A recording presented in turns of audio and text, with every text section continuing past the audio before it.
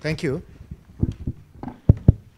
I think we were actually listening to the third very interesting presentation. Unfortunately, uh, it got disconnected. But we already heard two very interesting presentations on Kenya and Cameroon. I also looked at the paper on Ghana. I think they've come up with almost some common stories.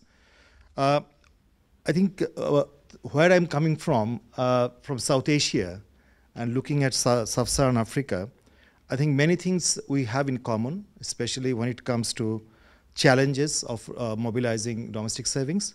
But at the same time, few things probably what we can offer to sub-Saharan Africa in terms of getting some lessons, the way South Asian countries performed, and definitely the East Asian or Southeast Asian countries perform better than South Asian countries. So we can look at those issues. I think those will be very, very important to understand the whole topic, what we are discussing today. I thought that the first point is, of course, looking at the economic performance issues, especially the way the pattern of economic growth, and in sub-Saharan Africa, it has been low and it has been volatile. I think that is also extremely important to understand how to mobilize domestic savings. If you look at some of the other South Asian countries or Southeast Asian countries, in terms of volatility, in terms of keeping a healthy economic growth rate for a longer period of time, I think we see some marked differences. And that is also very much related to building the economic resilience in terms of, with respect to the shocks, external shocks. I think this is also extremely important because savings behavior can be affected, as you have in a couple of the papers we saw, external shocks can actually affect the savings behavior. And how to absorb the external shocks, the resilience of the economy is extremely important. So my point is that when we think of the kind of unsatisfactory performance of most of the sub-Saharan African countries in terms of mobilizing savings, we need to look at their growth pattern. I'm very sure that these three papers actually looked at this. Now, when it comes to the growth and savings nexus, so which one affect one? Definitely, we all agree that it has a kind of feedback loop. So savings leads to investment, investment leads to growth, and the growth leads to a rise in income, then it leads to savings. So there is a kind of circularity there.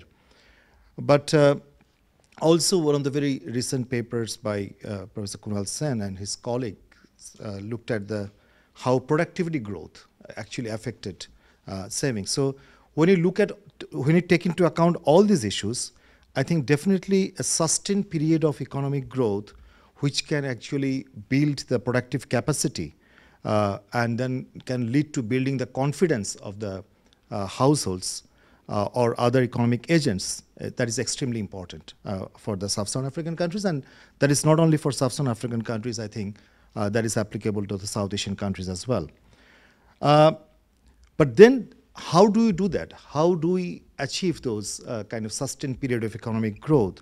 And in terms to achieve those targets, I think we need to look at those economic policies. I'm very glad that these three papers tried to look at those underlying economic policies, macro policies, monetary policies, fiscal policies. But then, if we really want to, if I didn't misunderstood it, that the larger savings in sub-Saharan Africa, like many other developing countries, that is actually generated by the households. So how to actually, what kind of economic policies, what kind of economic macro and micro policies, especially financial policies, can lead to larger household savings in the sub-Saharan Africa. That is extremely important. And I agree that when it comes to public savings, the relation of public savings with the private savings, you may not really get a very conclusive picture. But again, it's true that if government runs on very large dish savings, and then that this savings has to be financed by external borrowing, and then you have a larger debt burden, that also leads to building lesser confidence within the economy, and which can actually also affect households' savings behavior. So all these are very much interconnected, and then also you don't really find that which one affect directly or which one is very strongly exogenous, because they are also interdependent to each other. Related to this, I thought that, and also it came out in very strongly in a couple of the papers, that the financial sector development is extremely important, because looking at the experience of the East Asian countries and also some of the South Asian countries, the way savings facilities have been developed, and especially removing the households' borrowing constraints, it actually helped the small and rural savers to increase their savings at a low transaction cost. So this is something is very, very important. But even from Bangladesh, the experience what I can share with you, that many banks and even under government's policy initiatives, which we have seen in a couple of the papers, that government has taken initiatives to offer several financial products to the households. But actual uptake of these products, it doesn't really necessarily depend on the number of products being offered by the banks or the initiatives, because there are many other constraints which can actually affect the savers to actually uptake those products, financial products. For example, there is a very strong policy initiative by the government in Bangladesh for the women's financial inclusion, how to increase the financial inclusion of the women. And many banks, because of the government's policies, they are coming up with many financial products for women to undertake these products. But when you have an economy where, actually in South Asia, it's not very applicable probably in sub-Saharan Africa, because in South Asia you will see that low female labor force participation in the economic activities. Whereas in sub-Saharan Africa, on average, the female labor force participation rate is higher. So what I'm saying that in South Asia, where you have those products being offered, but because of women's low participation in the economic activities, the uptake of those services become very, very less. So this is something probably we need to highlight that too. So the whole idea of financial deepening, financial inclusion becomes extremely important. Now, how do you devise it, and what kind of products you offer, which can effectively taken by the savers, that will enhance the overall domestic savings scenario. One factor I thought that which is structurally given kind of given in the sense for the sub-Saharan African, on average for the sub-Saharan African countries, which is you can't really solve this problem in a short time, which is the kind of demographic structure.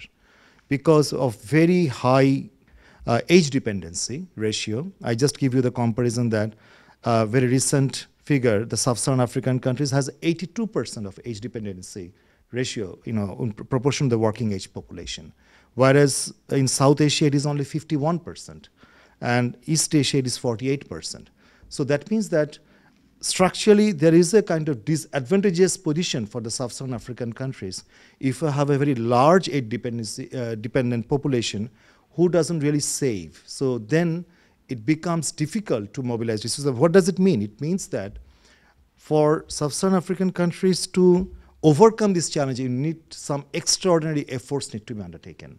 So some very conventional way of thinking would not really work.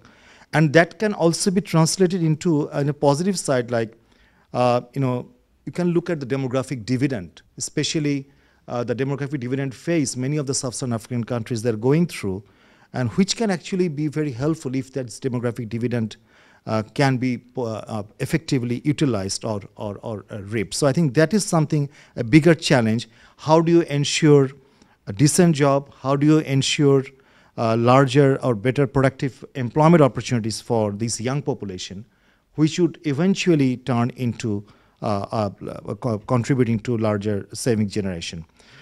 Finally, I thought that I was really very interested to look at Ghana's paper when the title was institution, but I was really not really finding that institution aspect. Probably, as you said, 15% work is remaining. Probably that one is extremely important, that the role of institution. And Professor Sen, he has worked quite extensively on that too, that in terms of the state capacity, in terms of integrity of the financial system, the way it can build the confidence among the savers, in terms of political stability, especially also in terms of having a very large informal sector. In effect, it leads to large dominance of informal institution. So when you have the dominance of informal institution, then again, how do you really mobilize savings at the national level? It becomes difficult to generate those large savings. There are problems of property rights. We talked about it yesterday, especially when you impose taxes, land taxes, when land rights are not very clearly defined. Then, of course, the other institutional issues like control of corruption or legal system, all these are extremely important. And I'm quite sure that in the Ghana's paper, when you work on this, probably you can highlight on these things as well. I have a couple of points for the papers. For example, the Kenya paper, probably Rose, you could highlight a little bit more on the model you applied, especially what kind of econometric model you did. In the Cameroon case, ARDL is definitely a very good application, but you also found that when you put both the per capita GDP and per capita GDP growth together, then it becomes difficult to explain. So I think better the way you did for regression 3 and regression 4, keep them separate. And then for I think the Ghana paper, unfortunately we missed that the presentation one. My final comment would be that all these 3 country papers are looking at using time series data. This is definitely an advantage because when you take into account, look at the country context and try to understand what are the factors determining domestic savings or national savings. But there are problems too, because when many of the data or many of the indicators, what we're talking about, especially in the regressions, some of them are actually not very well developed, especially if you look at if you even plot those data, you may not find much variation. I think in addition to this time series regression, in each of these papers, I think it would be good to bring in all this comparative analysis, the way South Asia or Southeast Asia, how they actually address those challenges and what kind of lessons you can get from those, by comparison. At the same time, some cross-country analysis too. I think that would actually add more insights to your analysis. With this, I'd like to conclude here. Thank you. Thank you very much. And thank you for giving us the conclusions to your paper. I think you now have another 8 minutes for discussions. I will now open it up to the plenary before we can cut up. So any questions from the plenary? Karen, you look like you're urging to go. Yes. Thank you. Thank you for very good presentations. One question I'd like to ask the lady from Ghana. Could you tell us a little bit about the default by Ghana and whether you think more local savings would have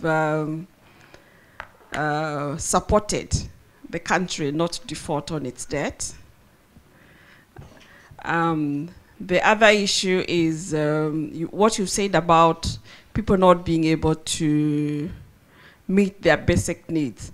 I think when we look at savings, we need to look at it also vis-a-vis the level of employment and also the number of people that are living below the poverty line. The other third question is when we look at savings and revenue, domestic revenue mobilization, debt is a fast charge over the government revenue collections. How does that affect the country in terms of mobilization of resources and in terms of development? Thank you.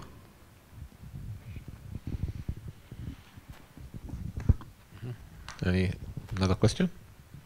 Yes, Kanal? Oh, okay for you. Okay, thank you. This is just a comment, and it's going to Abraham. You said that in Cameroon we have a central bank which manages the region, Central African region.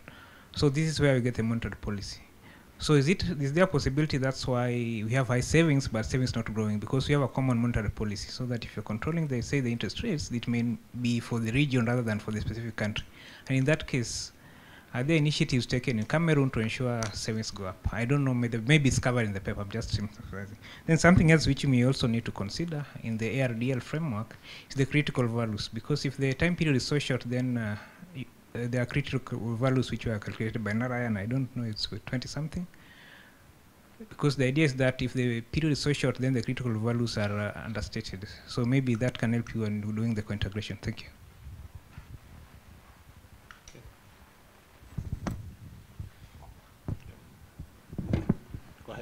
Go ahead. Yeah, so I had a question. I mean, we talked about macro policy, monetary policy, fiscal policy, talked about external shocks, but I didn't see too much of a discussion of financial liberalization or repression. If you look at the Latin American experience, when they had financial liberalization, it had a very negative effect on domestic saving. If you look at the East Asian experience, they had followed financial repression, in other words, keeping interest rates capped almost to a point of negative real interest rates, and that often is argued that that's why they had high domestic savings. So one, what is the experience of Cameroon, Ghana, and Kenya with financial liberalization? And if they have had financial liberalization, what are the implications for domestic saving? Are they following a Latin American model, or are they following an East Asian model? Because that's a really important question going forward, because many countries are liberalizing their financial markets. Thanks. Thank you. Okay, could we take the 3 questions? And we've got 5 minutes, so we need to be quick with the answers. Monica, the first 3 were yours. Yes, thank you very much for the question. So the first question I had to do with our current debt crisis that we are in. Like the question was, do I think if we had more savings, maybe we wouldn't have defaulted on our debt? I don't think so. I mean, obviously, high savings is good, and then the state can have access to resources. I think in our case, the default on the debt perhaps has to do more with how it's spent, because we had quite a high proportion of people actually saved up a lot, and so most of these people have actually had to undergo the debt restructuring that the country is actually facing now. So we have private people who have lost a lot because of that. So I don't think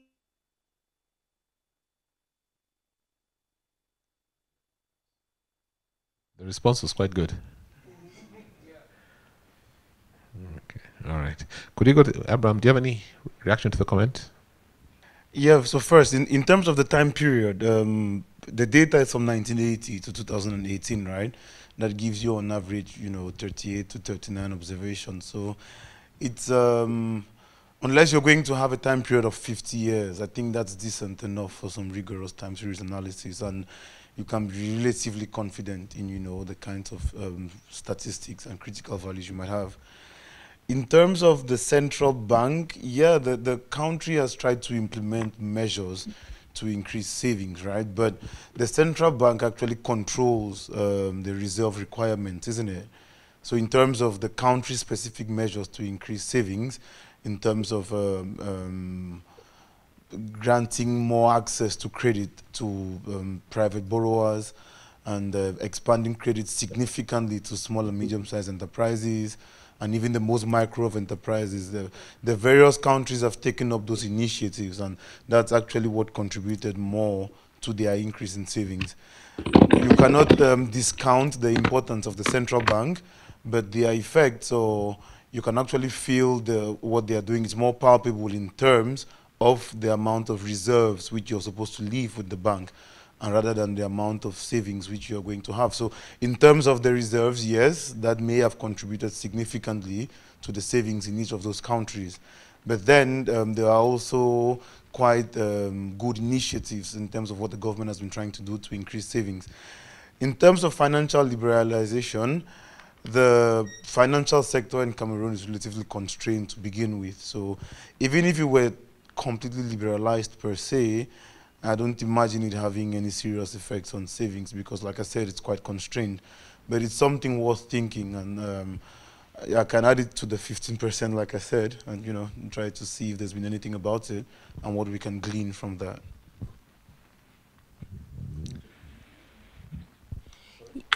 I can respond to Selim asked how we went about doing our study.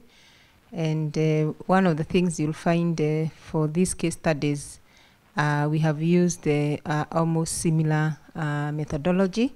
One, basing it on the life cycle hypothesis. And secondly, we also tried to kind of standardize the variables that we were using to allow for even comparison across the various studies. So for Kenya, we used a period 1980 to 2019, and the same things that my colleague here was explaining, the ARDL's sort of methodologies is the same thing that we used, and the same variables that he was bringing out are the same variables that we used. So in terms of financial liberalization, thanks, Prof. I think we may want to look again because between 1980 and 2019, very many things have happened in the country. Between 1980 to 1992, that's the period before the interest rates were liberalized. 1992 to say 2016-17, that's a period before the interest rate capping, yeah? So it's something that we actually didn't bring in, but probably is something that we need to explore, and maybe this time around maybe use a kind of a dummy variable, because I think the interest rate, even when we use it as a real interest rate itself, may not capture all those dynamics. But I want to say that yes, with the liberalization, we saw the interest rates actually, the deposit rates are slightly going up, but the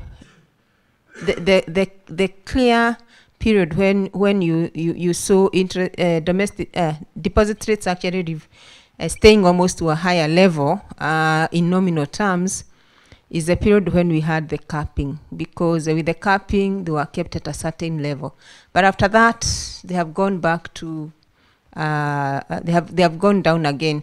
But it's an interesting area that we may want to re-estimate and see whether taking a dummy variable would actually give us something different here. Thank you. Was your question answered? Yes. Fantastic. All right, Monica, do you have your final points? I hope this All time right. I think my question was on why perhaps if we had more savings that could have reduced the default on our debts, and my answer was that not quite, because there was a lot of high rates of savings amongst private individuals, even to the extent that even when we had the restructuring of debt with the interest rates going up, we still had the government bonds, actually the government bills actually being oversubscribed. So I don't think the issue of our default on debts is coming from the lack of savings. I think it's just mainly coming from the fiscal side, how we are actually spending it. Just before my internet goes out on me again, let me answer the second question that had to do with focusing on employment and then the poverty line, as the lady who asked the question earlier said. So in Ghana, the informality is about 80%, right? So yes, you can imagine that people, because of the high informality that we have, incomes may not be as high as we would hope for. So you have a situation where people are still unable to cater for their basic needs. So then savings wouldn't be the first thing they'll be thinking about when they get their money. And aside that, Yes, there's been a lot of discussions about how to widen the tax net to be able to rope in people in the informal sector, because we do have very high tax rates, I think. You know, the VATs are very high. We've had COVID levy. We've had, you know, we have so many levies that you know, tries to bring in the informal sector because of the high informality that we have. So there are all these discussions going on, but I think that it's important, like the discussant said, to be able to think of very innovative ways to be able to, you know, broaden the tax base so that we can rope in more revenue for our development agenda. The time is fast spent, and I want to respect everybody's time. So thank you very much for the opportunity to respond to some of these questions. Thank you. Thank you very much. And sorry, the internet kept falling all the time. Sorry about that. Okay, so I think we'll wrap it there. It's been a very nice, engaging discussion. I want to thank the panel and the discussant. There's a lot I've learned as well, coming from a country that we feel the impact of these challenges we've just mentioned. And I think we'll take all this now forward to formulate into some form of policies for our nations and see how we can help increase the levels of savings. So thank you very much. I want to thank the audience, and thank you, Monica, for staying on despite the challenges. Okay, thank you, man. I wish you well.